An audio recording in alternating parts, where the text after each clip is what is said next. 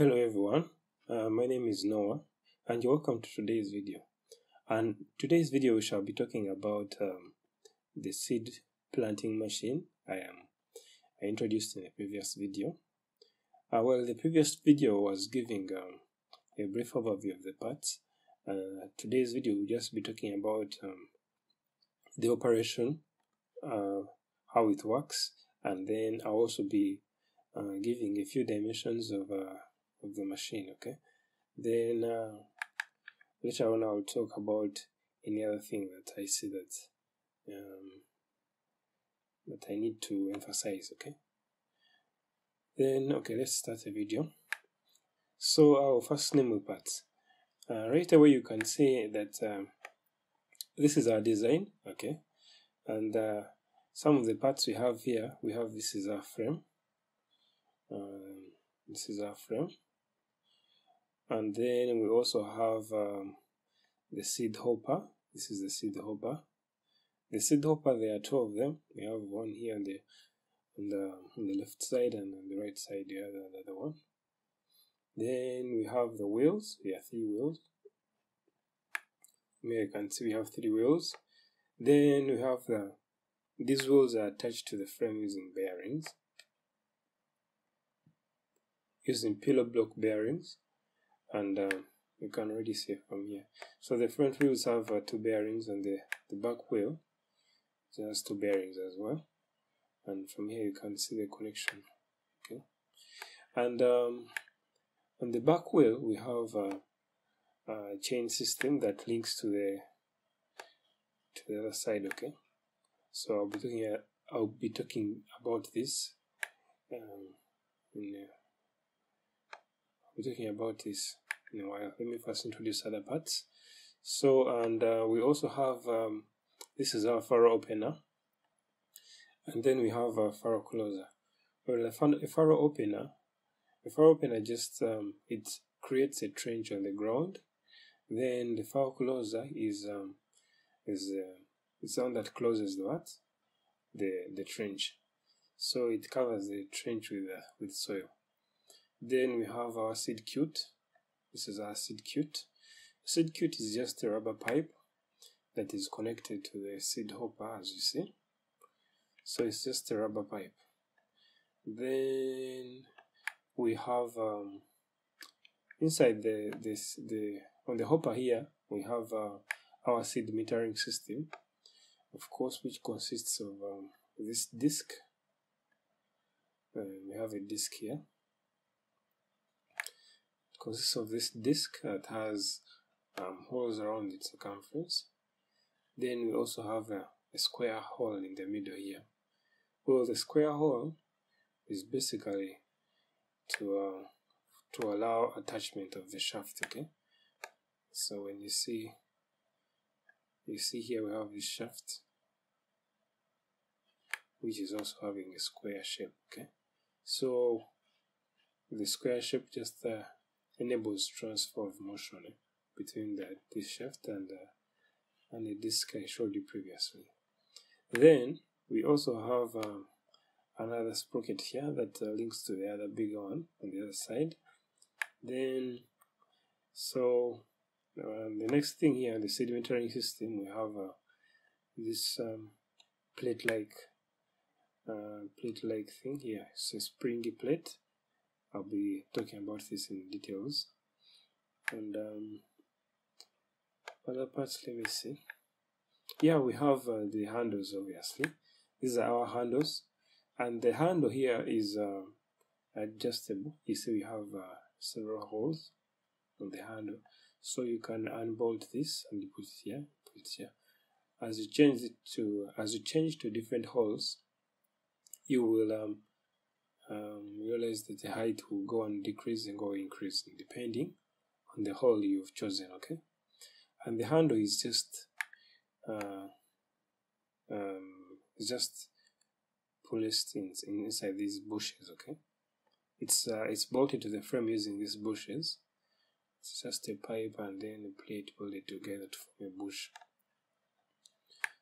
And we have this other plate here in the middle. This plate here is just to hold the hoppers. Okay, to hold the hoppers firmly. Yeah. And yeah, I think this is it. These are the parts. Now let me try to open the seed, the hopper with the seed metering system, okay? And I explain that.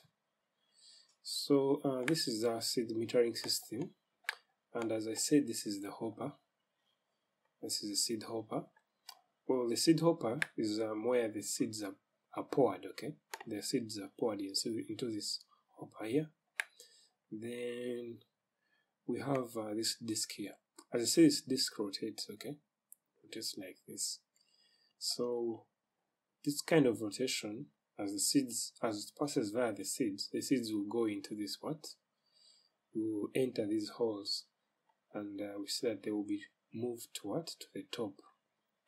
Okay, if a seed enters to this hole, as this rotates, the seed will go up, and then it will, for instance, let's say it has reached this side. Okay, when the seed reaches here, we have this springy plate I told you about. So this springy plate works in a way that when the disc is in this position, and the spring retracts, okay? It retracts, and when the disc is in the hole, when the hole is aligned, okay, the spring then snaps back into the hole. As it snaps back into the hole, it pushes the seed out of the hole, you see. So you can see from here, it pushes the seed out of this hole on the disc into the into the seed cute. So the seed cute, the other rubber pipe I said, is connected here. Okay, so that is how the seed moves from the hopper to the seed cute. And let's look at the whole assembly, then I can explain this more. So this is the seed cute, or the rubber pipe here. As you see here, it is connected to this. It's connected to this. Okay, it's connected here. Okay. So the seed, when it is pushed out of the disc hole, it just goes into this rubber pipe, then follows the pipe, and then it falls into the trench. So we have, I told you already that the name of this is a seed, this is the furrow opener, then we have the furrow closer. So when this furrow opener the furrow opener will dig a trench in the ground, in the soil, okay? Then the seed drops in, then this one will collect the soil and cover the dug hole, okay? So that's how it plants. And we have this spring here. I have to talk about that.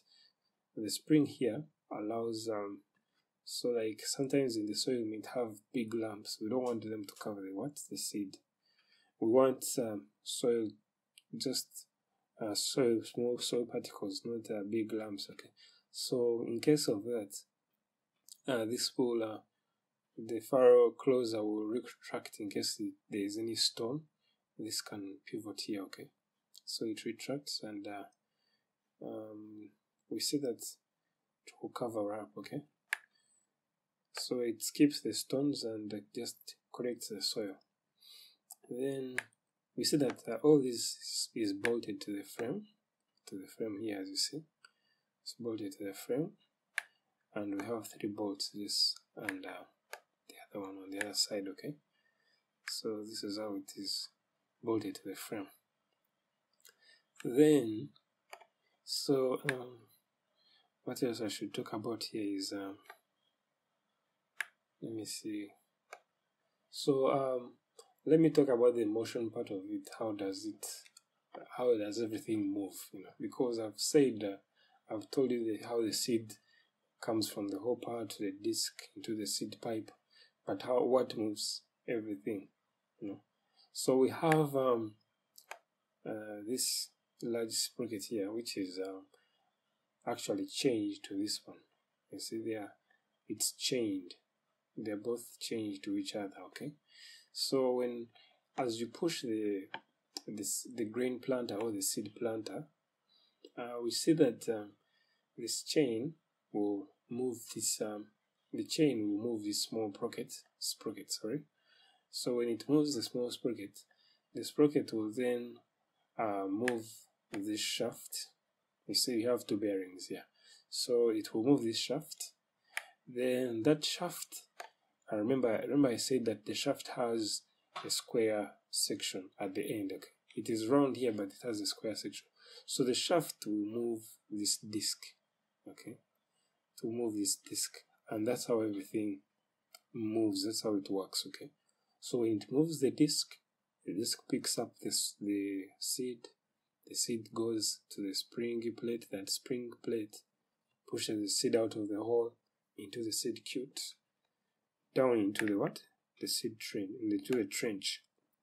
Okay, and I think that is how I think I've explained the whole process and the working operation.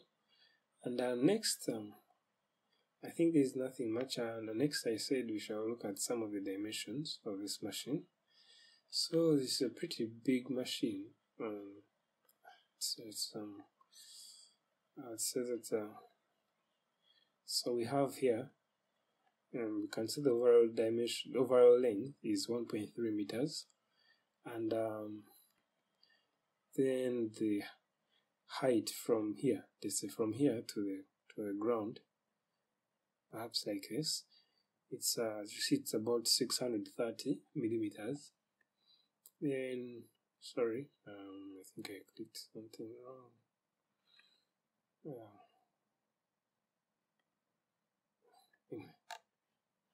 Okay, saying, let me click that. So, and the distance from the ground to the handles is about 1.1, 1.2, but remember, as I said, it is adjustable, so you can actually reduce the height or increase it to the favorable height you can work at. Okay, so you can adjust that height. And let me see. I think that's all for the operation of the machine. The wheels and okay, I'll give. The other thing is that if you're planning on making this machine, there are a few things we need to adjust. This is the prototype here. It's just a prototype and just an assembly of how everything would look like, and with reasonable dimensions. Okay, but when you're making the actual machine that is going to work in the field, there are a few things we need to put into consideration. Things like a distance between when the seeds are dropped. Okay, like from one drop to another. So these things can actually be adjusted using by changing this sprocket, the large sprocket diameter, or varying the diameter of the wheel. So these things can be adjusted by varying the diameter of the sprocket here, the large sprocket, or the diameter of this wheel. So you can actually adjust and then get the distance you want. And there are still a few more calculations that we can do. Apart from that, I think let me see, nothing much. Okay, anyway, that is all. And the other thing is that I think this can be helpful to small scale farmers, and just to reduce the workload. Sometimes it takes days and days to plant a field, but when you have a small machine like this one, it can take you maybe a single day to plant a few acres. Okay, and it makes the work easier. So that is our seed planter. And I think that's all. And the other thing, I think I I said. So we have two hoppers. Yeah? We have two hoppers, and this is because when we see that when like it brings two seeds, a seed is, so these two work together. So a seed is brought from this side into the pipe, and at the same time a seed is picked from this side into the pipe. So it will be dropping two seeds at a time, okay? Two seeds at a time. So you can actually drop one seed or two in either way, So that's why we have two hoppers and two seed metering systems. And there are things we can adjust about this. We can also change the diameter of these wheels, because when you have a larger diameter,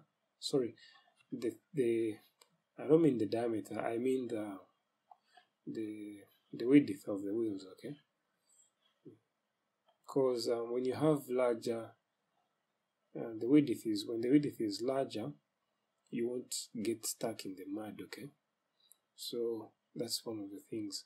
You can increase the diameter, the thickness, okay?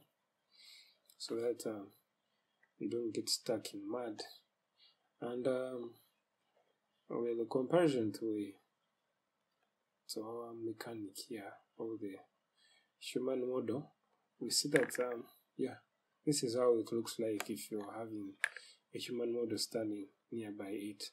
So that's the height of the person, and this is the machine here. So it's just like you push and everything goes on. You fill the hopper with seeds, and then after you put the machine in your garden and you push, nothing much, then it plants and covers at the same time. And covers the seeds at the same time. Okay, this is it for this video, and I hope you guys have enjoyed the video. I hope to see you in the next one. Please take care.